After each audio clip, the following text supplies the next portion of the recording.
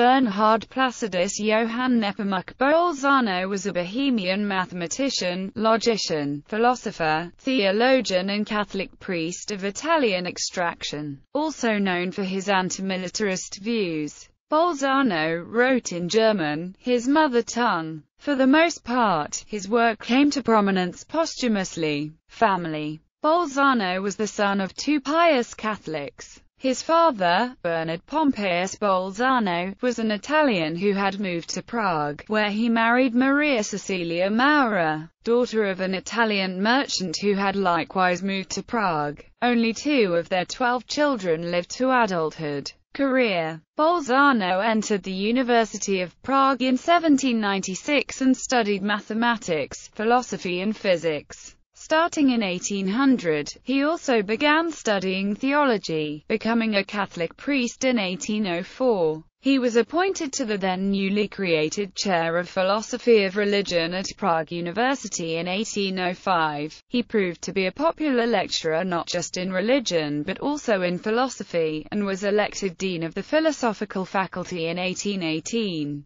Bolzano alienated many faculty and church leaders with his teachings of the social waste of militarism and the needlessness of war. He urged a total reform of the educational, social, and economic systems that would direct the nation's interests toward peace rather than toward armed conflict between nations. Upon his refusal to recant his beliefs, Bolzano was dismissed from the university in 1819. His political convictions eventually proved to be too liberal for the Austrian authorities. He was exiled to the countryside and at that point devoted his energies to his writings on social, religious, philosophical, and mathematical matters. Although forbidden to publish in mainstream journals as a condition of his exile, Bolzano continued to develop his ideas and publish them either on his own or in obscure Eastern European journals. In 1842 he moved back to Prague, where he died in 1848.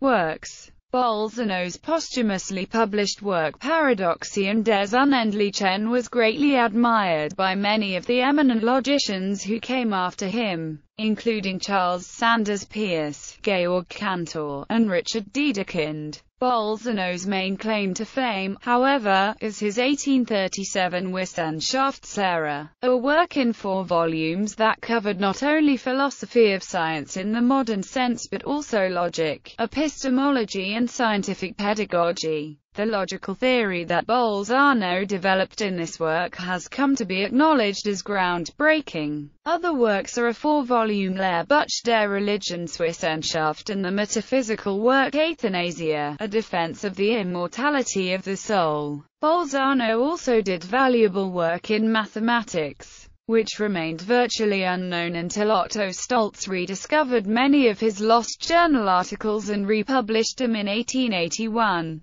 Wissenschaftslehre. In his 1837 Wissenschaftslehre, Bolzano attempted to provide logical foundations for all sciences, building on abstractions like part relation, abstract objects, attributes, sentence shapes, ideas and propositions in themselves, sums and sets, collections, substances, adherences, subjective ideas, judgments, and sentence occurrences. These attempts were basically an extension of his earlier thoughts in the philosophy of mathematics. For example, his 1810 Betrage, where he emphasized the distinction between the objective relationship between logical consequences and our subjective recognition of these connections. For Bolzano, it was not enough that we merely have confirmation of natural or mathematical truths, but rather it was the proper role of the sciences to seek out justification in terms of the fundamental truths that may or may not appear to be obvious to our intuitions.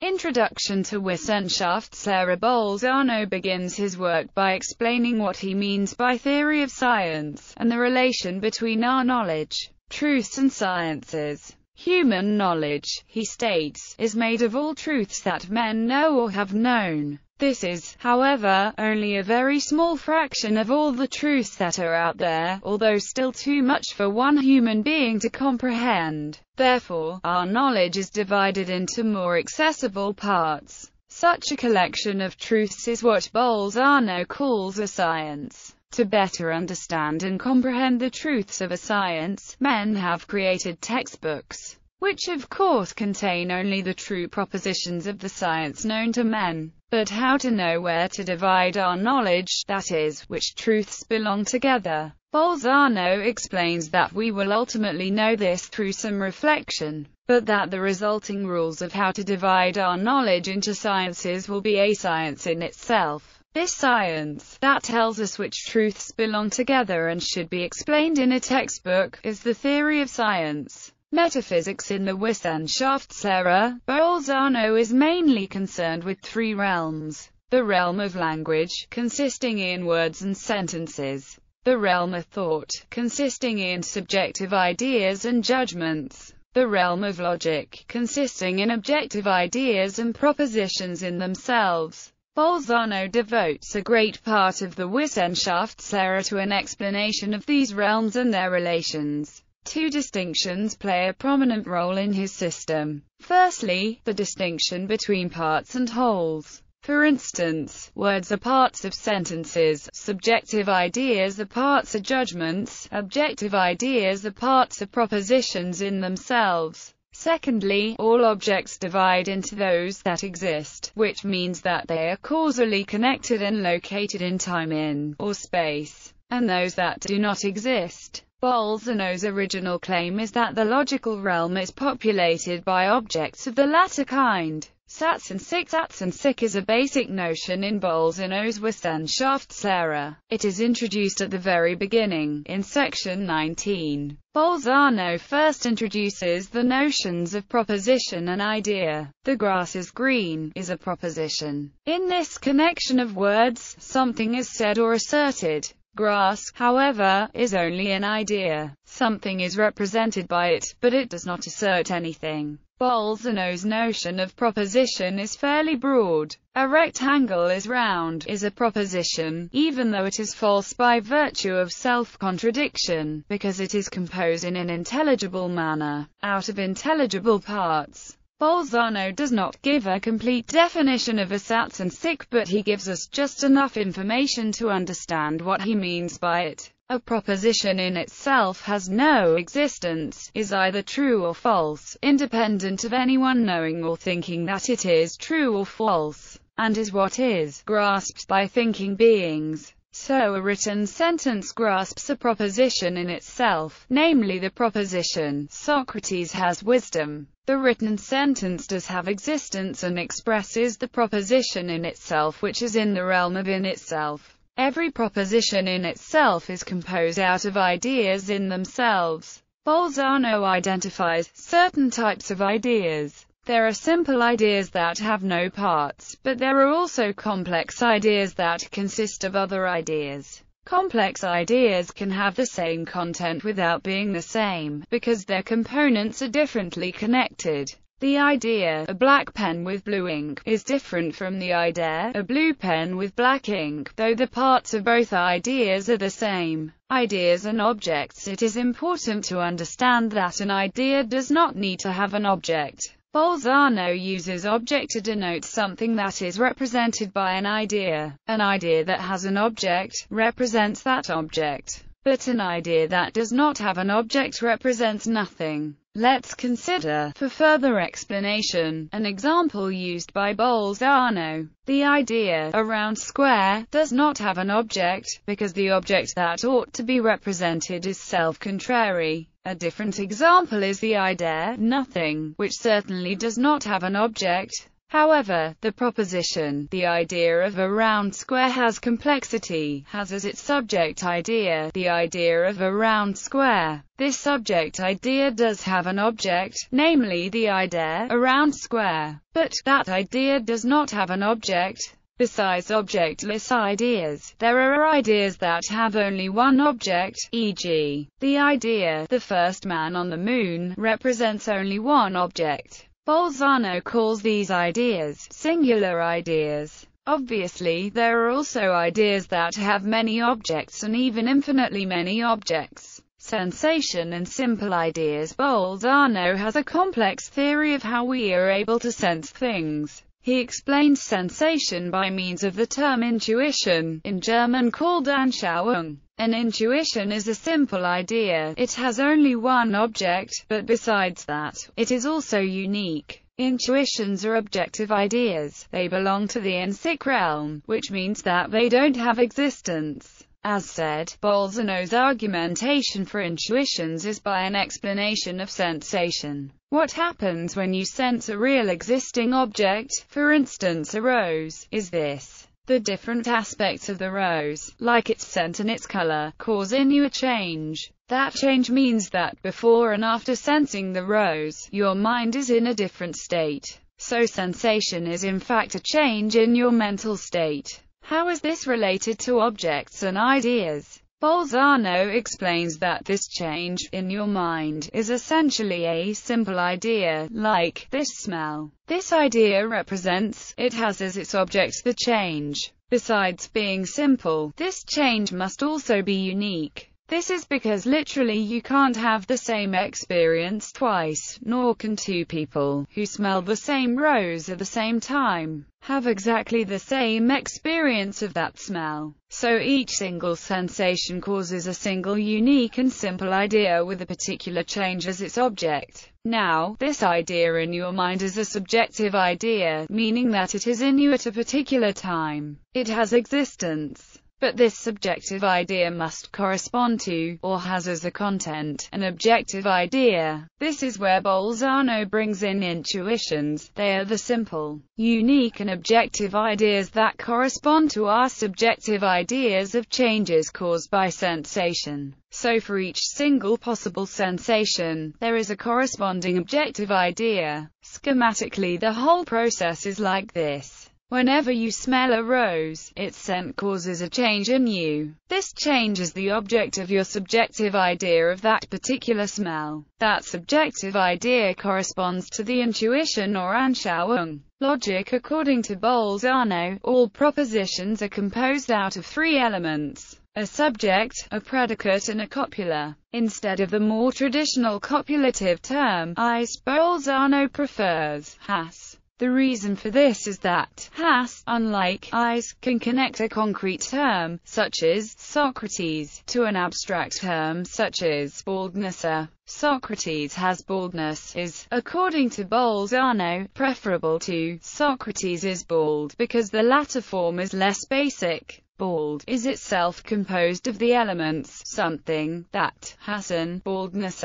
Bolzano also reduces existential propositions to this form. Socrates exists would simply become Socrates has existence. A major role in Bolzano's logical theory is played by the notion of variations. Various logical relations are defined in terms of the changes in truth value that propositions incur when their non-logical parts are replaced by others. Logically analytical propositions, for instance, are those in which all the non-logical parts can be replaced without change of truth value. Two propositions are compatible with respect to one of their component parts X if there is at least one term that can be inserted that would make both true. A proposition Q is deducible from a proposition P with respect to certain of their non-logical parts. If any replacement of those parts that makes P true also makes Q true. If a proposition is deducible from another with respect to all its non-logical parts, it is said to be logically deducible. Besides the relation of deducibility, Bolzano also has a stricter relation of consequentiality. This is an asymmetric relation that obtains between true propositions, when one of the propositions is not only deducible from,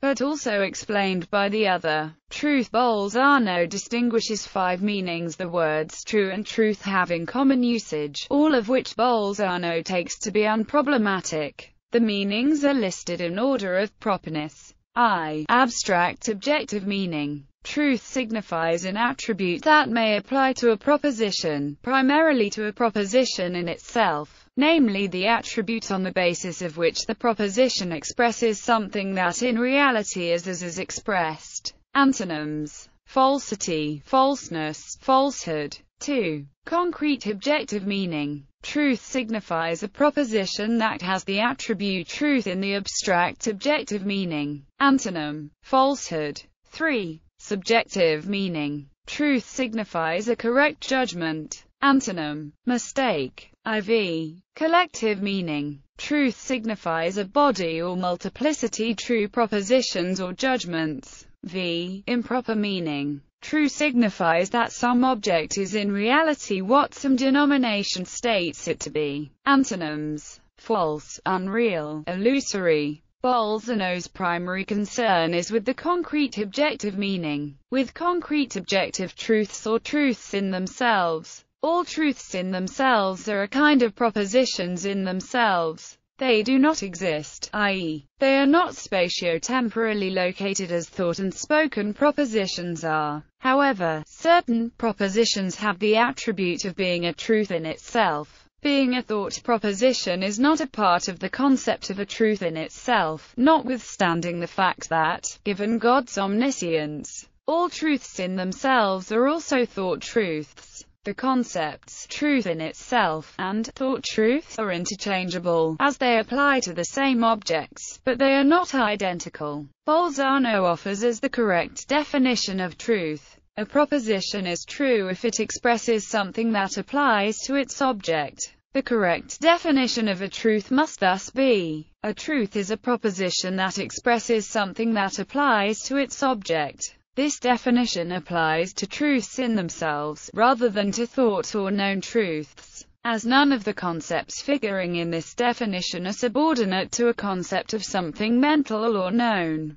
Bolzano proves in 31-32 of his Wissenschaftslehre three things. There is at least one truth in itself. 1. There are no true propositions. 2. 1 is a proposition. 3. 1 is true and false. 4. 1 is self-contradictory. 5. 1 is false. 6. There is at least one true proposition. B. There is more than one truth in itself. 7. There is only one truth in itself, namely A is B. 8. A is B is a truth in itself. 9. There are no other truths in themselves apart from A is B. 10. 9 is a true proposition, a truth in itself. 11. There are two truths in themselves. 12. There is more than one truth in itself. C. There are infinitely many truths in themselves. 13. There are only n truths in themselves, namely A is B, Y is Z. 14. A is B, Y is Z are n truths in themselves. 15. There are no other truths apart from A is B, Y is Z. 16. 15 is a true proposition, a truth in itself. 17. There are n plus 1 truths in themselves. 18.